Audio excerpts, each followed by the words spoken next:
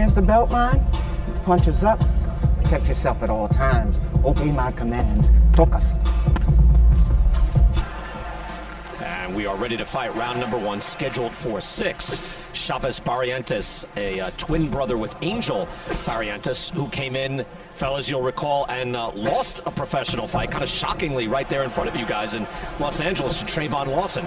That was no opponent, per se. He was a very strong fighter, and he took his time. He kept the pressure on.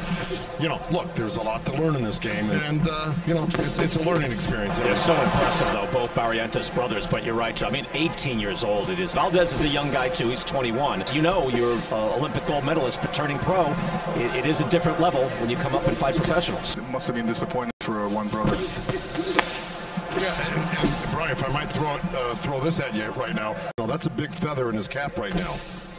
See a nice sharp jab there by Chavez Barrientes. So Julio Cesar Chavez. Valdes trying to get inside. When they made the announcement, he went at it with a flourish, you know? Yeah, there's no crowd there, but he's going to play it up. Chavez shows a very nice jab so far. And Valdes getting through round number 1. Let him go. Stop. That's helping you. And that's the first round, back for the second in LA. Something has happened here with Luis Valdes. Sharon Sands speaking to him. Let's go to Heidi Androl. Heidi, what's happening? You know, I was just told by the corner he was hit in the ear and he's not feeling right, maybe the equilibrium. Sounds like a stoppage if he's going to mention that to his corner.